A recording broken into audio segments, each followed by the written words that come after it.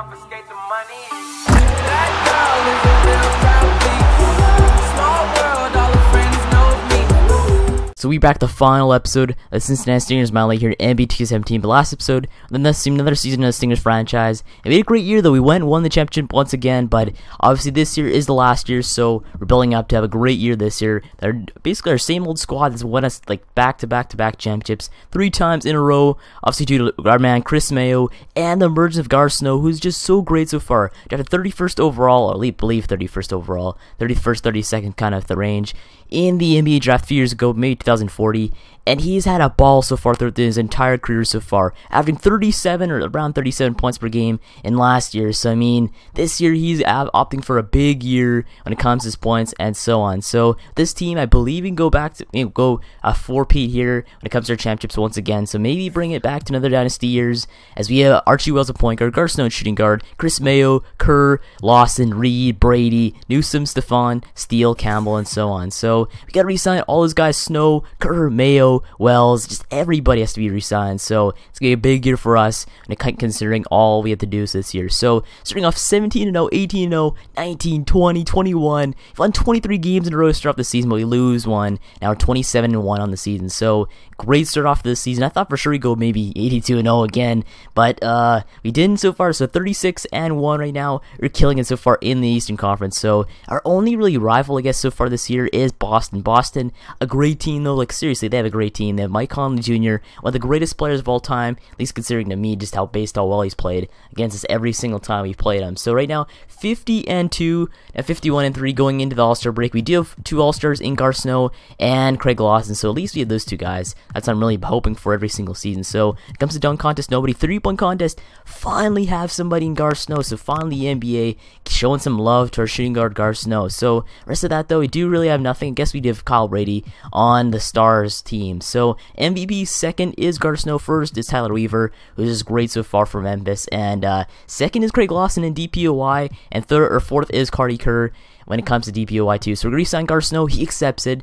Archie Wells re-signed him too, and Chris Mayo going to sign him to a 1-year deal. Plus we're going to re-sign Cardi Kerr 3 years, $35 million per year. He accepts that, it's under the cap. We're good there. So All-Star game we do have, or at least all rookie stars game. Kyle Brady scores some points, and he doesn't win. Gar Snow doesn't win the 3-point contest, but at least he scores a decent amount of points, leads the Eastern Conference to a W there, as Craig Lawson has 9 points and 10 rebounds. So starting off the last half of the season, 61-4. We're doing very well so far, on pace to win like 78 games. So going right here, we have 74, now 75, 76 wins, win 77 games on the season. Tyler Weaver is your MVP over Gar Snow this season. So it's down to those 2 in the final, but he ultimately won.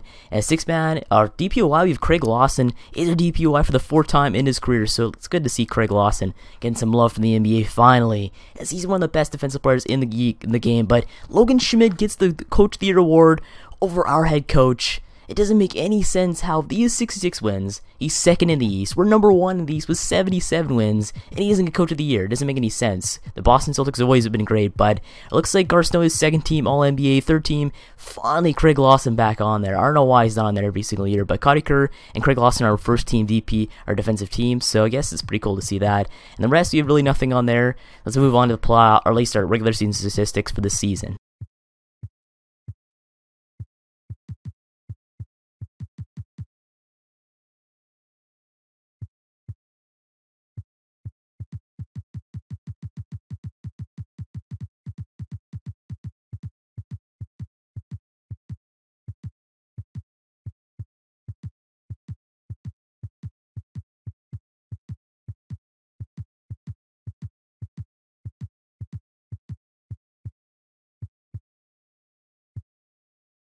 So our first round matchup is against the Atlanta Hawks. The Hawks 41-41.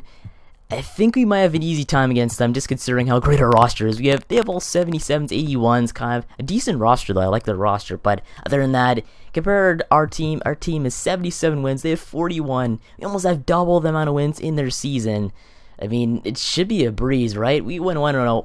Now we're 1-0 on the playoffs so far. So in game 1, it's Gar Snow, 47 points, 17 rebounds. This man is a beast when it comes to double-doubles and triple-doubles. But game 2, we win game 2 up to nothing. You're 135, 115 win for us as Gar Snow triple over there. 33 points, 10 rebounds, 11 assists for a triple-double. And going on to game 3, In game 3, we're up 3-0 here easily against the Atlanta Hawks. We destroyed them by almost 50 points. Actually, no, we did destroy them by 50 points. Almost 60 points there. So, basically, we destroyed them in that game. Now, going to game 4, we're looking to go and sweep the Atlanta Hawks. We easily do 122-96 final. We destroy them in the last game, and we move on to the next round, the semifinals. So, Archie Wells stepping up there at point guard, playing very well, dishing out the ball to our man Garceau. But round 2, we're facing the Chicago Bulls. The Bulls, they have a pretty good roster, I guess. They'd give us good run for our money just based on how good their roster is. But the Celtics facing off against the Wizards. But the Chicago Bulls, 91 overall point guard. Their roster is great coming off the bench. They have a few 80s, and they have one injury. We have none. So it's weird to see us with no injuries because usually we have tons. But they're up 1-0 here. Garceau, 29 points. But Farley, though, he is a big difference maker at point guard. Now they're up 2-0 here against us, as Snow puts up 26 and 10 and 6, as we cannot stop them. Farley, 46 points. So if we want any chance of coming back, we'd win game 3, obviously. We do in Chicago, 129-119 final for us, so we take game 3. So now it's a 2-1 series here. We got him out in the next game, as our man Farley puts up 52 points against us, so great player, obviously. Gotta give some respect to him, as game 4 now, we gotta win game 4 if we want to do anything here. We do 143-133 final, so we win an OT, as Snow puts up 33 points, and Wells with a double-double. So I'm loving this resilience. We do not refuse to go and get destroyed in the playoffs. That's what I like about our team. So going into game 5, gotta win this one to take an edge, and we do 121-115 final, win by 6 points. So Garceau 32 points, lost in a double-double there, as we came back from being down 0-2, now we're up 3-2 here. We're going back to Chicago. We gotta go and win this one if you want to move on. And we do 126-108 final, we're moving on to the ECF once again. So Garceau, obviously great games by him. He's been our top player every single game so far.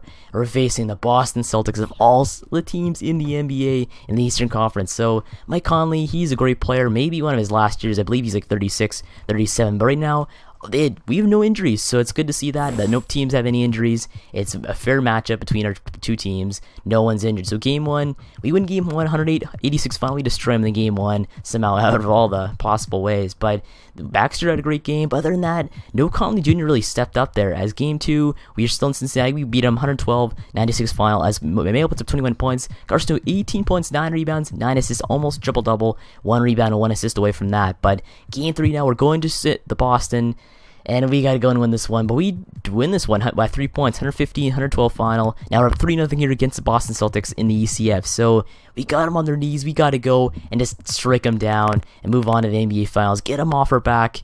But they win this one. They're refusing to go down. 116-107 final. That's a 3-1 series lead. And 3-1 series leads, they seem to always get broken in real life and in 2K. And we win this one by 2 points, 128-126 final. We're moving on to the NBA Finals. So I knew it was going to happen, but I didn't really think that we allow them one game, even though their team is very good. I thought for sure we may be able to take them down to 4, but moving on to the NBA Finals, we're facing off against the Denver Nuggets. The Denver Nuggets, they do not have Kevin Durant the last time we faced off against them, so now they might be easier to beat, as they have Peyton, they have McLeod, they have a few other great players coming off their bench, but other than that, I don't know how they won 60 games in the West. It must have been a very easy conference. As they have 3 injuries, we have absolutely none, so it's in our favor basically to win this one. As game 1 in this one, we lose 133-128 final. I don't know what's happening, as Garceau puts up 54 points, but our team does not win this one. It makes no sense, as Peyton puts up 64 for the Denver Nuggets. Now game 2 still in Cincinnati. We take this one 132-110 final, as we go have a great game. Still 41 points. He's just destroying his shooting guard matchup, as Peyton puts up 39. So one series leader going to Denver, trying to take this one, and we do 133-93 final, as Snow puts up 39 and 10 and 7 and 5 when it comes to all the stats. So his stat line perfect. Here's we're now up 2-1 here against the Denver Nuggets, still in Denver for this game, and we win this one 104-92 final. Now we're 3-1 in this series, and again, the 3-1 leads. I'm so worried about having a 3-1 lead just based on what happened to the Warriors, what happened to us a few years back. So, I mean, it happens. As we're in Cincinnati trying to take them down, we lose 125-111 final. Still puts up 26, and Lost puts up 20 and 11 for double-double. Mayo 20 and 10 for double-double, and we cannot win this one. I don't know how we don't win this one, as Peyton puts up 55 points for them. So, Peyton, we got to take them down if we want to go in this one, win this one. As now we're up 3-2 here in the series, going back to Denver, trying to win this one. But we will lose by, it looks like, a few points there, and a few turns into a ton. 143-123 win for them. 20 points. We get obliterated, as Snow has a great game. But going into this last game, Game 7 of the NBA Finals, we got to go and win this one if you want to win another NBA championship in the Stingers franchise. Won the last episode. Down the middle. Here's Wells. Clock at 6. Here's Snow. And a big bounce off the rim, but it sinks right in. Cincinnati leads by 14. McCloud. And they've done it, the new NBA champions. What a moment it is right now to see the team who played so well together enjoying this NBA championship moment. Well, this is a historic moment for these players and that coaching staff. And trust me, Kevin, they're going to enjoy every minute of what's coming to them, a night they will never forget for the rest of their lives. And seeing this team come together over the course of the season and on into the playoffs, what a joy. I mean, there is no better champion the league could have asked for.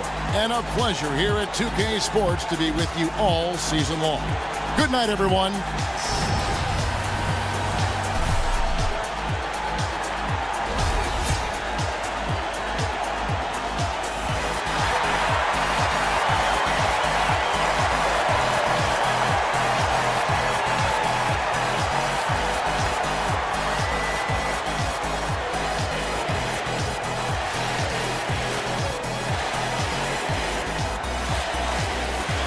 Due to our resiliency, we go and win the NBA championship. So another championship on the mantle here, as we have like maybe 15 or 16 championships in this franchise mode. We've won more championships, more than half the season we've won championships in this entire simulation, at least 30-day season. So, man, it's crazy to see we won this one. Payton 44 points. He was easily the best player on Denver. We could not win any games without him going and scoring 40. So, great game by the Denver Nuggets, but we win this one as we're NBA champs once again for the 4th time in a row. So, Garth Snow, finals MVP, obviously 35.9 points per game in that final. So, I mean, he's a big difference maker. 93 overall. Great player. But let's go and check out our playoff stats.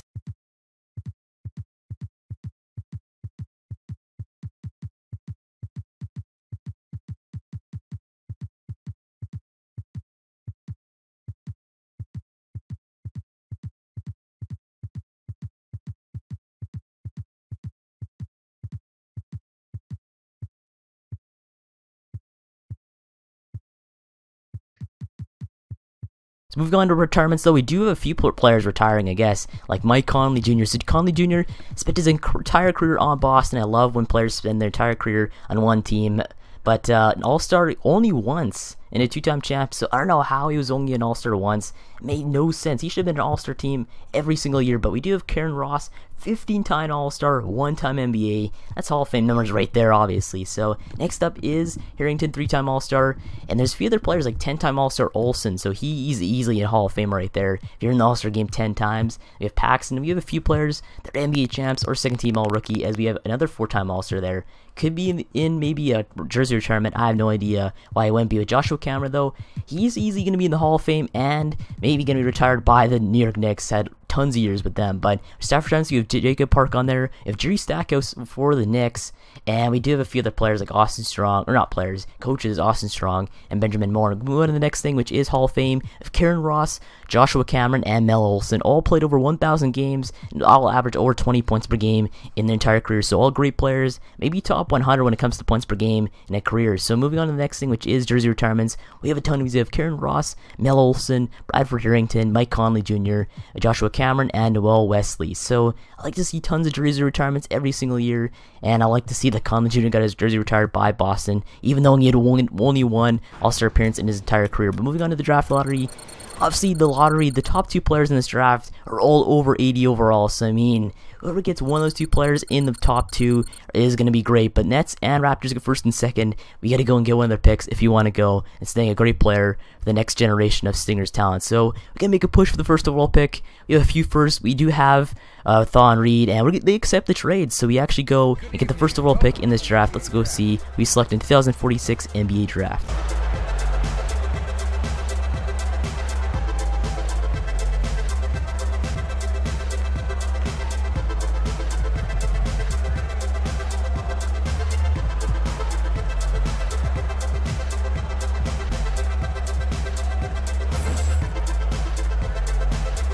The first pick in the NBA draft, Cody Wilkins from the University of Notre Dame.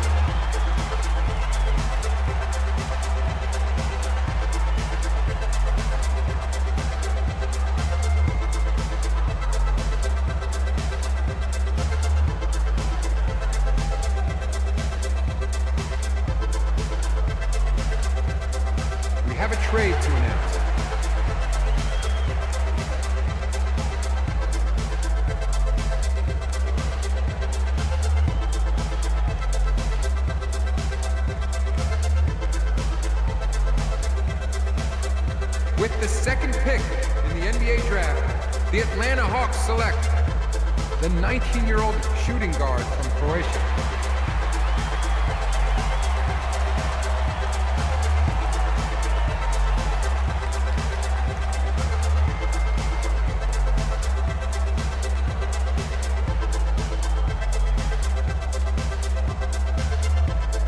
With the 3rd pick in the NBA draft, the Minnesota Timberwolves select Wesley Bowden from the University of New Mexico.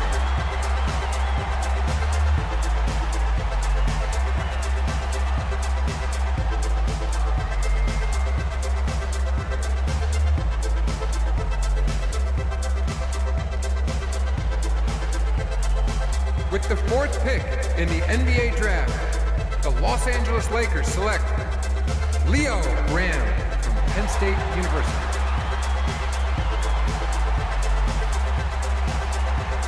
We have a trade to announce.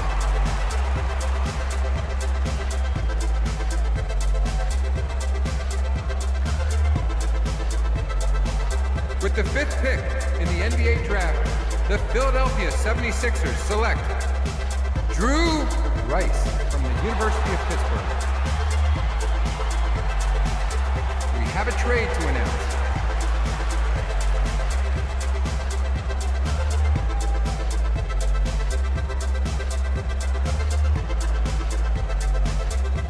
With the 6th pick in the NBA draft, the 21-year-old point guard from Nigeria.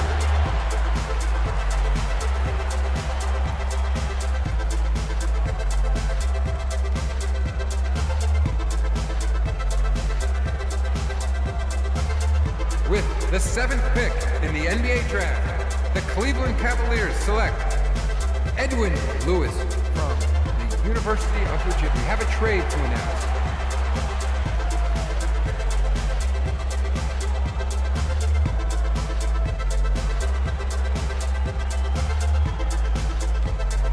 With the 8th pick in the NBA draft, the Toronto Raptors select the 19-year-old center from Boston College.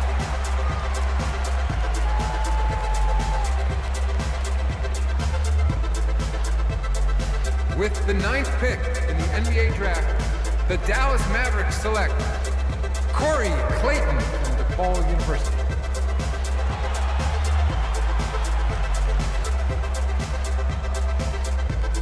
With the 10th pick in the NBA draft, the San Antonio Spurs select Dante Wheeler from Michigan State University.